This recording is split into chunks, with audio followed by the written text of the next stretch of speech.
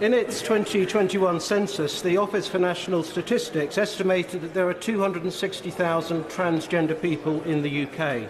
Does the Minister agree with the separate Office for Statistics regulation that due to skewed methodology, this number is likely to have been a huge overestimate?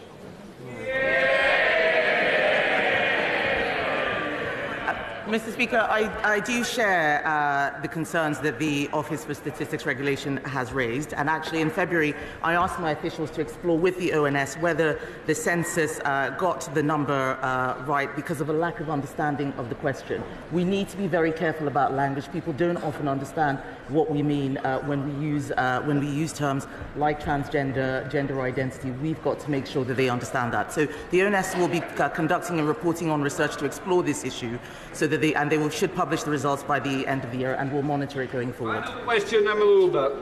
Thank you very much, Mr. Speaker. Some years ago, the